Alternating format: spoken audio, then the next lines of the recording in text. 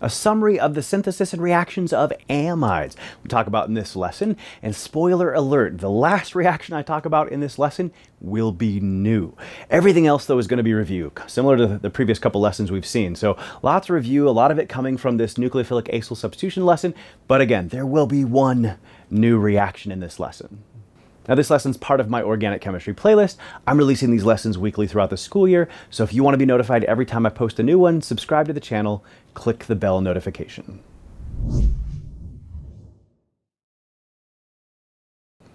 All right, so we'll start off with synthesis of amides, and as you recall, you can turn anything more reactive into anything less reactive, and the amide's kind of the bottom of the food chain. I mean, the carboxylate is lower energy, but you can't really turn the carboxylate into much. But the amide, you can still actually do nucleophilic acyl substitution. But you can take anything higher and turn it into the amide. That means you can turn an acyl chloride, an anhydride, an ester, or a carboxylic acid. They can all be converted into this amide here. So if you look at the acyl halide or the anhydride, again, they don't require a catalyst. And so you can do the uncatalyzed reaction, which is just going to be adding the appropriate amine, so to replace your leaving group with, or you could do the base catalyzed and use the corresponding amide ion, the conjugate base of the amine we're using. And technically you could do this acid catalyzed, but again, for the acid halide or the acid anhydride, we just usually don't. Now, if you start with an ester now you have to do acid or base catalysis. And so for the ester, you don't have the option of just using the amine all by itself. You can use the amine with acid or use the corresponding anion.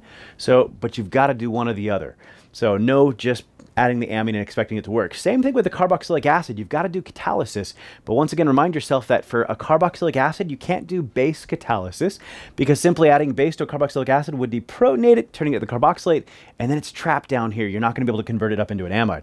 But acid catalysis, so the corresponding amine with H+, appropriate acid, yeah, you could make an amide and pull that off. Cool, and that is your synthesis of amides. And the first couple reactions of amides are also right off this chart here. And we can convert our amide into the carboxylate. That is technically downhill. We'll just add hydroxide, but you're probably going to have to heat it up pretty good as well.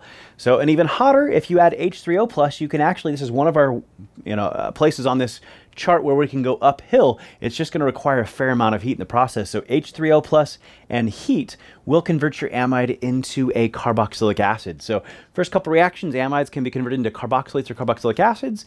So right off this chart. So let's go take a look at the hydride reduction we saw was possible as well. All right, you might recall with amides that the reaction with lithium aluminum hydride was different than all the other lithium aluminum hydride reactions. So for most of the other carboxylic acids and carboxylic acid derivatives reacting with lithium aluminum hydride, you'd be able to add two equivalents. The first one would just replace your leaving group with an H and get an aldehyde, and then it would react with the aldehyde to get a primary alcohol.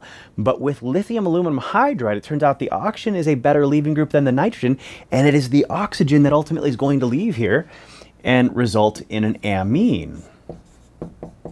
And so your carbonyl carbon has now been reduced to having two hydrogens, and you get the corresponding amine with lithium aluminum hydride. And again, this was unique among all the LAH reactions. And finally, we're here. This is the dehydration of an amide, and this is the one new reaction from this lesson. So the dehydrating agent we're going to use in this case is thionyl chloride, and it's not the only one. They're like a phosphorus reagent, I recall, and stuff like this, but it's the one that you're most likely going to encounter if you're going to see this reaction. So if you start with a primary amide here, it turns out you can dehydrate it. You're going to lose water.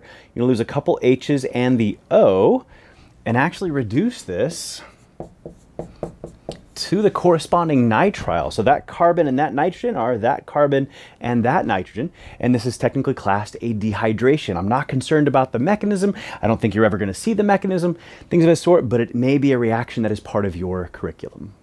Now, if you found this lesson helpful, would you consider giving me a like and a share? One of the best things you can do to make sure that other students get to see this lesson as well. If you're looking for the study guide that goes with this lesson, if you are looking for practice problems on carboxylic acids and derivatives, check out my premium course at chadsprep.com.